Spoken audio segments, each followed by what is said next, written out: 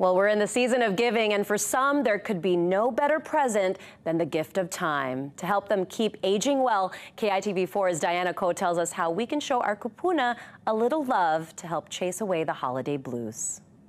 Mandy, as the months go by and coronavirus continues to be a huge and pressing issue, how is this impacting senior citizens' mental health?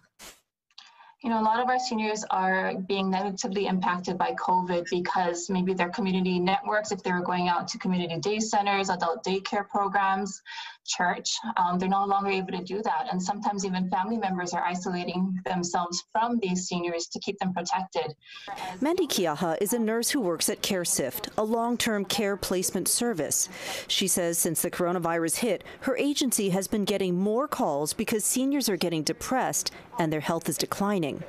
The number one reason why people do seek care is dementia, which is, can be worsened through social isolation and lack of stimulation. So with such a high prevalence, I would say, of dementia in our population, and given that Hawaii does have one of the oldest older population of seniors, it can only be assumed that we're going to see probably higher rates of hospitalizations, faster decline, cognitive. I think dementia will also progress a little faster, so people will need care sooner. How can we take care of our seniors? Zoom classes are great if seniors have access to and aptitude for technology. But Kiaha says we can check in on a senior we know whether or not they're family. Telephone calls would be great. Visits. I think a lot of people have to take on the community responsibility of checking in on their neighbors. What can the seniors do for themselves? Seniors at this point, and I think it's important for them to understand their resources and understand that they're not alone. She's very worried about this group.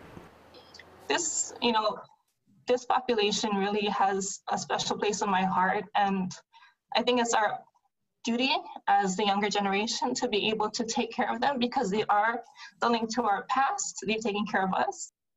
Kiaha points out the coronavirus is forcing us to change our patterns and perspective.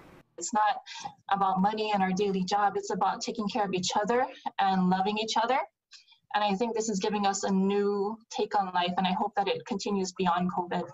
Diane, KITV4 Island News.